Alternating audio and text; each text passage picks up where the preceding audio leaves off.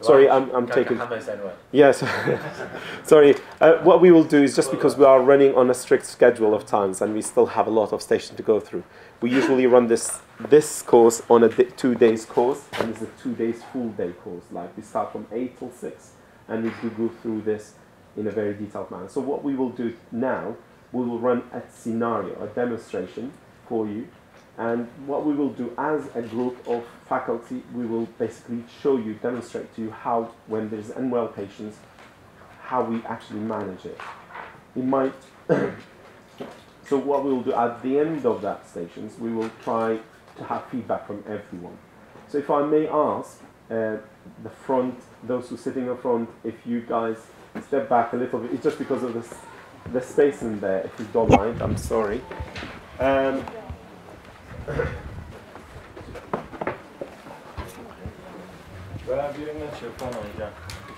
لا هايبوثيرميا 9 دقائقي اگر نخوشك ثرومبوليتيك ايجنت يو كتب 9 دقائقي ثرومبوليتي لا هايبوثيرميا شوك سي شوكي هتاو كو بيبسي درغناي هتاو كو بيبسي بنج لدوي تاو كو بيبسي بنج انترفالي بنا نكزياغي خوي سي 5 منت تويكي ب 6 بو دمنت انجا قاري وناي كام نخوش الداتا انطل يورمت انت you are going to decide this is that لكن 9 دقيقة لكن ساعات يكون يا 2 ساعات شيء بيرجع جاري ورمنك بتشيء كي أم هرجيني دانا بو بيكورنش أبلان كتي دانا بو تو passive you have how you are going to rewarm the hypothermia by passive rewarming and active rewarming. Okay, good. And you will not decide the hypothermic patient is dead until you are going to rewarm the patient and decide the patient is warm, and you are going to announce the death of the patient. You are going to continue for 90 minutes, okay? And also another scenario, if there is the patient already got thrombolytic agent, and if you suspect the cause of the arrest is pulmonary embolism. How you are going to diagnose pulmonary embolism? Lakati arresta? It is very difficult because the golden standard for diagnosis of pulmonary embolism is CT pulmonary angiography, which cannot do it on the table of the bed with the arrested patient. I bet you confirm, okay? Yes, clinical criteria and also ECG, 12-lead ECG may support you. What you find in the 12 جاری به ساینس تاج کردیه بالام نخوشکه arresta. یعنی نخوشکه well recognized rhythmy here بالام خوی arresta. This is regarded as which type of the arrest. If you find well organized rhythm and there is no pulse, which is what is this scenario? Excellent. Pulseless equal activity. Okay. So we're going to do a demonstration. So I'll ask from the faculty, Dr. Sadeek, Dr. Nawfal, Dr. Moayad, Dr. Firas to contribute to the stations. So all we will do, we'll run, and Dr. Aziz is currently volunteers to basically run the scenario for us, and I'll basically give him some of the information. Come here, Dr. Aziz. Thank you. I put my things on. Yes. So Dr. Aziz, he's a junior doctor. He's working in the A&E department. Okay. And we've got Kaka Hama. Kaka Hama, he's a builder. He was working this morning. He went out and he was complaining about chest pain. Kaka Hama, he's about 60 years old. He has history of hypertension. Other than that, he's been reasonably well. But since morning, he's been feeling a bit chest-side, and he come to A&E and he's a bit uncomfortable. And the nurses asked you if you could actually assess Kaka Hama. At the moment, you're on your own. Yeah. You've got a team who will help you when you ask them, when you call them, and they will help you as you direct them to do so. Okay, thank you. So it's Kaka Hama, 65, yeah. In A&E with chest pains this morning, yeah. And asked me to review him now. Yeah. Okay. Right, safe to approach? It's safe to approach. Okay. Kaka Hama? Oi! Oi! How are you, Kaka Hama? What's happening? My chest is hurting, doctor. Okay. How long do you have this chest pain for? Dr. Help me, doctor. Okay. And have you taken anything? No. بس paracetamol مخالي تسبادي نبو. Okay. Are you allergic to any medications? No. Okay. Do you take any medications regularly? I take hypertensive medication. Okay. What I do, I'll probably, his airway is fine. He's talking to me and it's free. I'm going to start. I'm going to give you some oxygen to breathe, Kaka. Okay? Okay, help me, doctor, please. Thank you. I'm not doing well. Okay, there's some oxygen. Well done. Okay. I'm going to put small needle in the back of the hand and give you some painkillers. Okay? Okay. Kaka Hamas, small strike. Are you okay, Kaka? I'm very... Okay. As needle is in, okay, I'm going to give you some painkillers now. Okay? What do you like to give him? I'm going to give him some morphine, 2 milligrams boluses. I'm giving him oxygen. I'm going to give him, I'm suspecting acute coronary syndrome. I'm going to give him aspirin, 300 milligrams. Okay? I'll give... Doctor, help me, please. Okay, so that's some morphine. I'll give you some tablets now, okay? You guys start to chew it, okay? Don't swallow And it. as you assessing, you are about to give him the aspirin. Kaka Hama has become unresponsive. Okay. Kaka Hama, is the pain better? Kaka Hama is not responding to you. Kaka Hama, is the pain better? You okay? So he's not responding, I'm calling for help. Can somebody help me, please? Okay. You got Nawfal, he's an experienced nurse in A&E. Okay. Right, so I'm going to assess his breathing. Okay. So, look, listen, and feel for 10 seconds. 1 and 2 and 3 and 4 and 5 and 6 and 7 and 8 and 9 and 10. There is no sign of breathing. There is no circulation. Sister, no circulation. Can you call 222 cardiac arrest? Okay. I'm going to start some resuscitation. So I'm putting my hand in the upper third. 222. Okay. I'm going to put my hand in the upper third of the sternum. Upper third, and do we are here. Resuscitation team here. 1 and 2 and 3 and 4. It's going to take ages. And 5, 6, 7, and 8. Do you have a team here? Yeah. So you Right. got people Dr. around. Nawfal, can you? Hello, I'm Dr. Sadeek, cardiac arrest here. Hello, Dr. What Sadeek. happened? Yes. Can you? This is a 65 years old Okay. age. He came in with chest pain, and he arrested while giving him some medication for acute coronary syndrome.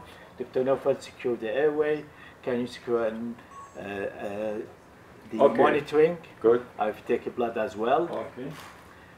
and if we can connect. I'm going to contact the PDCC with the adhesive Oh, yeah, pass. these One, pass, please. one in Yes. the apex speed and the other And one let's on the expose him right. now. Okay. Okay, so we Another expose him. cannula and take for the also blood for CBC, Okay. blood glucose, VDG. Okay, we should continue, yeah? Yes. 1 And I'll two, call the anesthetologist for three. backup if needs. Dr. Nawfal, Intubation. physiologist Oh, here. Dr. Nawfal is here. He's an anesthetist as well. Yeah. Okay. And I'm going to check the rhythm. Yeah. So is the airway secure, Dr. Nawfal? Okay, yes. Okay. What rhythm do we have, Dr. Sadeek? Let us go to check rhythm. I'll put the pad Yeah, here. This yeah. is manual pad and this is adhesive pad. The adhesive pad also doing the same thing. Yeah. Now the rhythm is, we have a straight line. Okay. Now continue CPR while CPR. Now this is a VF. So Okay. this shuttle rhythm. So I'm I'm going continue- to continue CPR and also charging the defibrillator. Okay. Dr. Choose Sadeek, can about- you put the pads on? Okay. What we have now? Now it is the shockable rhythm. I'm Yeah. going to charge the machine to 150 joule non-synchronized. Okay. And it is charged. Can we deliver? Now the shock is delivered. Please continue CPR. Okay. And we are going to check the rhythm for the next 2 minutes while we are going to check for the reversible causes. Okay. Now the hypoxia oxygen is running. The hypovolemia, we have 2 cannula. Fluid is running also. The hypothermia, what about temperature? There is the skin warmth is warm. And let us check for the hypokalemia and hyperkalemia. Please send blood for VVG. Okay? Okay. So that's 2 minutes done. 2 minutes passed. We are going to check the rhythm again. Paddle same place, one of the sternum and one of the apex beat. And as you check the rhythm, what can you see? Now we have well recognized the rhythm. Please check the pulse. Pulse is present or not. Okay. When you check the pulse, there is no pulse. So No this pulseless electrical activity. This is non-shockable continuous CPR, and please, Dr. Firas, prepare 1 milligram, 1 to 10,000 adrenaline, and push bolus. And after 3 to 5 minutes. And 6. Okay. And 7. So you are going to check the rhythm again after 2 minutes. Okay. Okay. Still not 2 minutes yet, Doctor. Okay. So 2 minutes now. No? Not yet. Okay. So what about the results of the lab? So how many reversible causes we've done? Okay, hypoxia, the oxygen is running, for hypovolemia, fluid is running. The patient is not hypothermic. We are going to wait for the potassium and also glucose. Glucose is important. Yes. Now for T, we should also send for the 12-lead ECG to see. This is most likely could be coronary thrombosis. Yeah. So you are going to do also. Is that okay? Yes. 2 minutes now. Now 2 minutes passed. We are going to check the rhythm. What And is the rhythm now? when you check the rhythm, there is some electrical activity there. And check the pulse, please. There is well organized And when rhythm. you check the pulse, there is a pulse. Okay, good. Excellent team. We achieved ROSC. Now we are going to do post-ROSC Assessment. algorithm. We are starting by A. If erythrolyte is available, we are going to intubate the patient. And for breathing, we are going to satisfy by. So the patient is still Yes. the patient is still making very minimal respiratory effort, but he's got basically some pulse and blood some electrical activity, and he started just about to make some minimal respiratory effort. What do we do now? Okay, we are going to check the respiratory rate. What about respiratory rate? And we So are his going. respiratory rate is just coming to about 6 or 7. Okay, still the patient need in arrest, need ventilation by ambubagging until the anesthesiologist came and do definitive intubation of the patient. And the aim is to do PaCO2 within normal level. And also what about the glucose? We are going to do glycemic. And for circulation, is there any results of toxicology? So potassium and is normal, and the electrolyte is normal. Okay. Okay, in this case, most likely we are going to do 12-lead ECG. Good. If there is ST elevation, we are going to activate the lab cath and also CCU involving cardiologists. The patient may need angioplasty or percutaneous intervention. And Kaka Hama, he started breathing normally, and he's opening his eye. And he said, "Can you sit me up?" Okay, Kaka Hamad, شلوني يا أستاذ؟ باشتري؟ دكتور جانا وشيبو هاوس زور هيلاكم. يجني كاكا حما يجني إن شاء الله. وهسه دكتوري بسطور وبانكين وشي بيزي ودكين. Zor spas. We stop here. Thank you very much. Okay. جماعة امتحان تاعنا كين. إيش دعي بيوتي كنين. Okay. Just to let you know, the golden point and resuscitation don't interrupt any kind of movement until 5 cycle, 32, 32, 32, 32, within 2 minutes. And the hand position between us. Let them give the feedback. Okay. Yeah, please. So from our point of view, you've seen the scenario. In the situations like this, we will see a deteriorating patient. If you are in the emergency department, you will see someone coming and presenting like this. So your idea is to do ABCD approach and assessment. So what do you think, how did this demonstrations went? What do you think, what are the good things about this scenario? What do you think Dr. Aziz did very well today? So, Dr. Aziz was calm and he assessed properly. Although before the patient collapsed, SpO2 was not checked, but he called for help and managed and took the leadership of the scenario. Good. So, as you said, there is a lot of positive points. So Dr. Aziz, he wanted to assess the patient. He wanted to do the A, B, C, D approach. He might have missed an area, which was deliberately we did, so that we'll see if you have actually. So you said he didn't check the saturation, which is the B. He went into the C, he takes some blood. But then at the time, what's happened? How did Dr. Aziz do when the patients become unresponsive? That's reasonable. What did Dr. Aziz do when the patients become unresponsive? Before that, what did he do? He checked what? He assessed the patient if he's still, yeah, is he still responsive or not? What did he do? He actively lift the chin and assess for 10 seconds. Yeah? Okay, so that's a very good thing from Dr. Aziz. What other good things that you've noticed throughout all the discussions that we had, we did?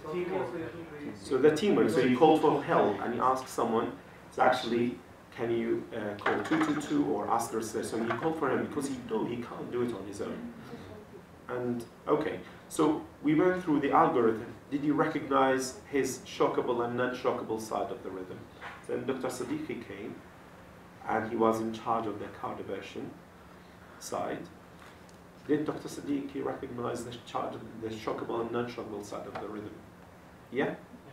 Yeah? So that's all the good things. What other things that you think we should have done and we haven't done? The demonstration could be more realistic. Okay. The way of doing the CPR could be more realistic. Okay. So you think the CPR was not effective? Yes. Excellent. Still, yeah. And slow. Yes. And we did that because we wanted you to see if it was actually, I would do it this way. Yeah? So that wasn't very good. What else do you think we could have improved? Case of the hands, upper 1/3 versus lower 1/3. Good. Good. Okay? What about if he's get anxious and agitated and the reflexes is there and difficult to intubate him?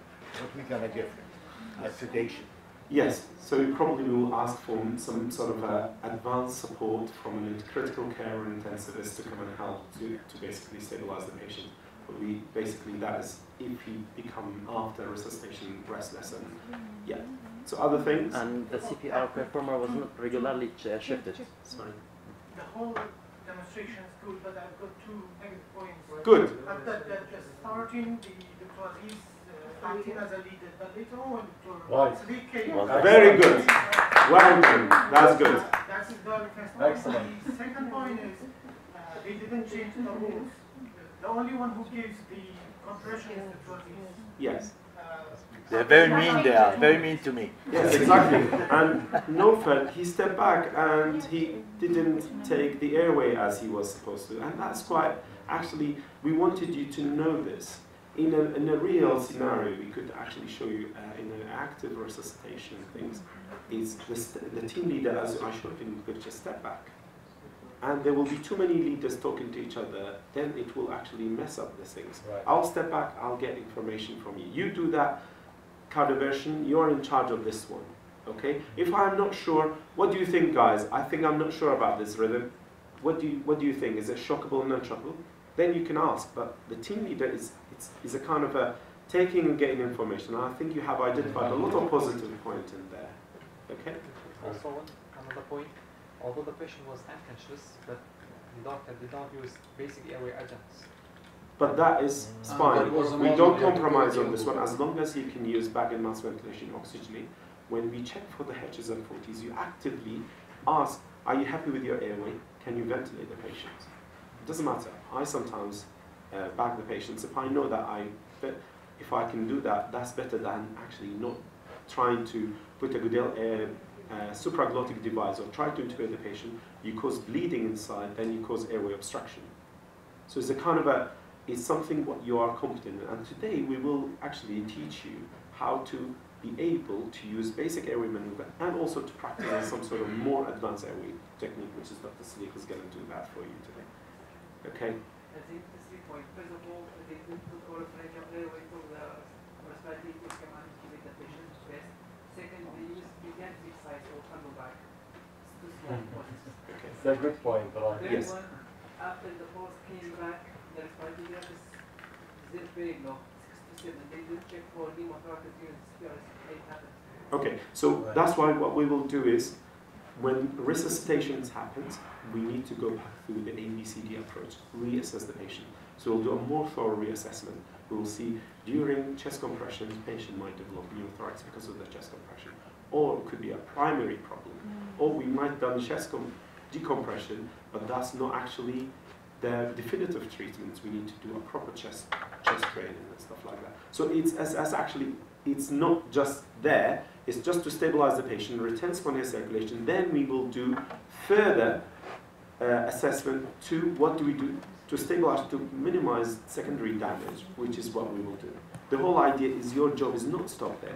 We need to continue to do that and then get critical care and more. I know you got lots of involvement. I know everyone, all of you are very enthusiastic. But the whole idea we wanted to show you in a scenario, it does happen like this.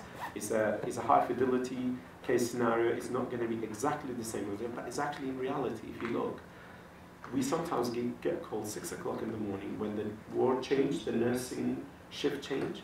The patient's already basically arrested maybe 20 minutes before. When we go to the patient, we get an arrest call and we go and start doing CPR. And then you go to a situation, you haven't seen that deterioration, but you could be in A&E and you see a deteriorating patient. So it could be in a varied position. In either way, you need to check if it's a cardiac arrest or not when you take over, when you take the team lead role.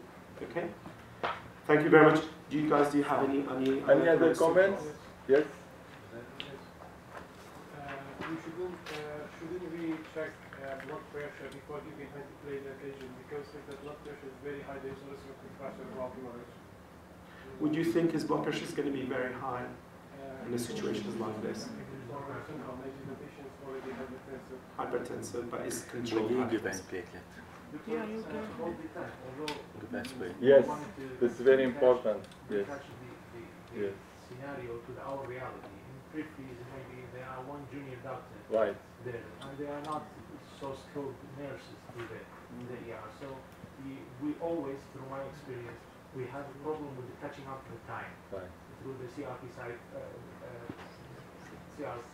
So that's why Dr. Nawfal, he wanted to say something very useful. So when you do 5 cycles of 30 to 2, that's equivalent to what? 2 minutes. 2 minutes. But when and let me just explain to you. Most of these monitors nowadays, they are equipped, they have a timer on them. You need to check. When you start the CPU, it's actually start the countdown timer in there, and it's actually keep you in time. But the main important thing is the 2 is a surrogate for in situations where it's actually very difficult. But from your point of view, we mentioned what do we need to do is effective CPR. We need to do effective chest compression. And we will do surrogate. In the situation is not ideal, and we do. It's 5 to 5 cycles, then we will think, okay, yeah, that could be around 2 minutes, and then we will do that one.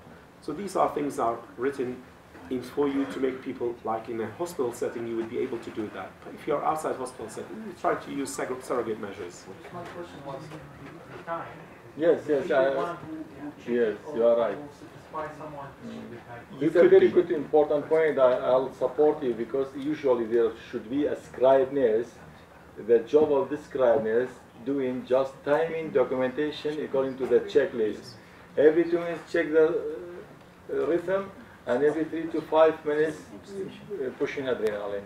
There should be a scribe, A-C-R-I-B-E nurse or any person who are going to document all the things, all the drugs, all the findings according to the order of the team leader, and also the scribe person will manage the time. This was your point, okay? جاوب أبي اشتك بقيت الجيرية واشتكي فيلم بين نابل استشفاني كنيرم بين. وأنا any other point, Mohammed?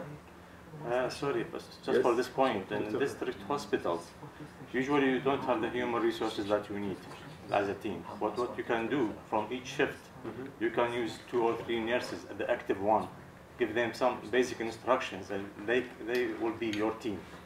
You can depend on them. You basically need to educate. That's the algorithm for every shift. Yeah. So is this a kind of a 2, 3 active ones? Just give them some instructions, and if you have such a problem, you can always and that's count why on them. in the UK we train all the nurses, any nurses who actually do ward duties, they should have done their ALS or at least ILS, intermediate life support.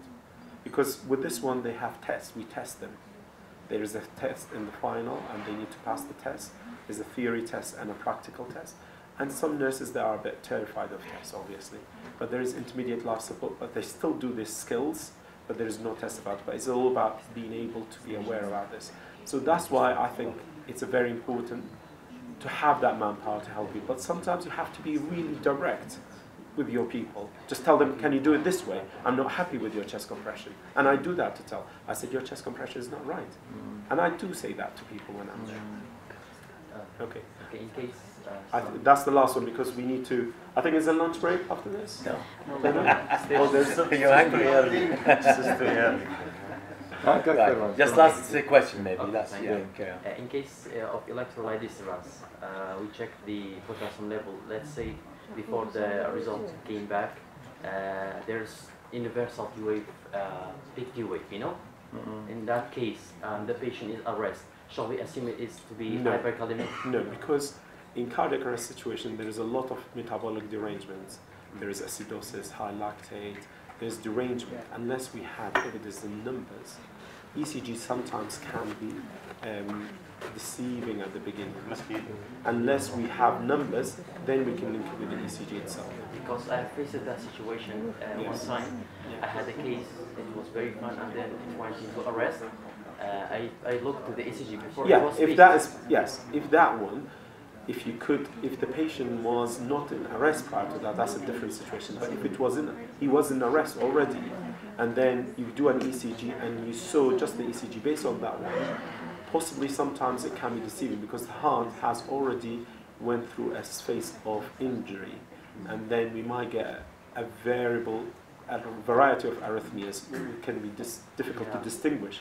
What you need to do is you marry that finding with a blood gas which show might be hyperkalemia, and then you'll say actually that's leads to good. So we need to give it. And that's what we do. It's very difficult in a cardiac arrest situations. When I do cardiac arrest, they don't return spontaneous circulation and they're still in shockable rhythm. And when you send the blood gas, it will take about 2 to 3 minutes in my place.